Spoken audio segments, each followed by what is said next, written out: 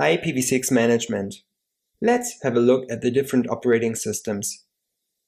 The most common is probably still Microsoft Windows. In 1998, Microsoft released the first IPv6 stack trial version for Windows 95. In 2001, Windows XP had broad support of IPv6 already.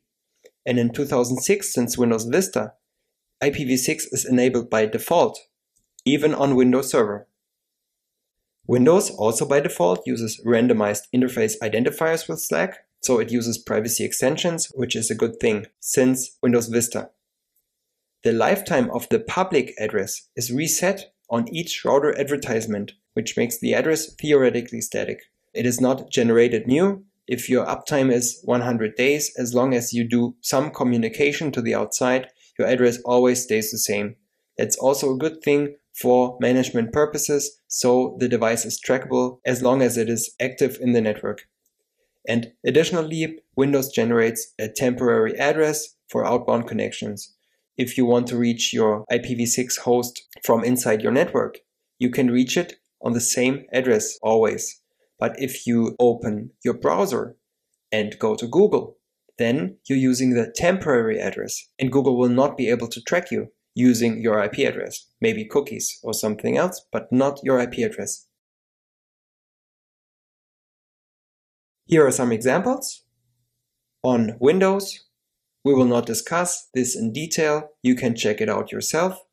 This is how to show the IPv6 interfaces, how to set an IPv6 address, how to display your addresses, how to create a static or default route, how to show the routing table, the neighbor cache, IPv6 firewall, and how to show the privacy extension settings and enable or disable them, and traceroute.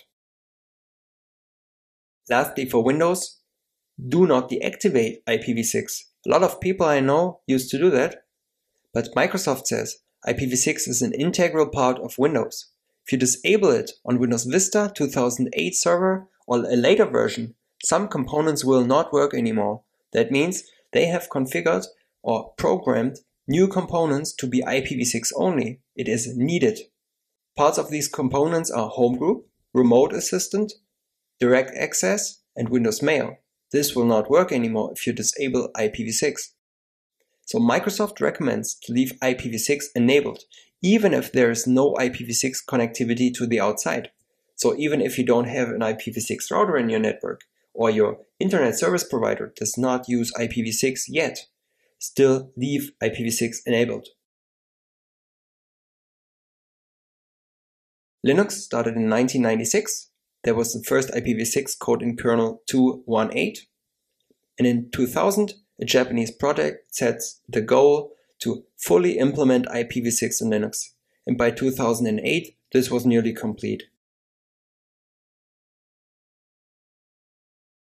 Let's have a look at some examples. Also here, we're not discussing this in detail. You can try that yourself, and you should. So install a lab Linux machine and try this out. You can display your current IPv6 addresses. For every network on your host, there will be a link local address starting with FE80. You can also configure an IPv6 address statically. You can remove it again. You can display the neighbor cache. You can configure a default route or set another route. You can remove the route again. You can display the routing table. Everything like in Windows is also working on Linux. Linux is fully IPv6 capable. Let's look at the third operating system that's common, Mac OS X. This is the same. You can use DHCP. You can also use a static IPv6 address like in this example, or you can use Slack. Everything works fine.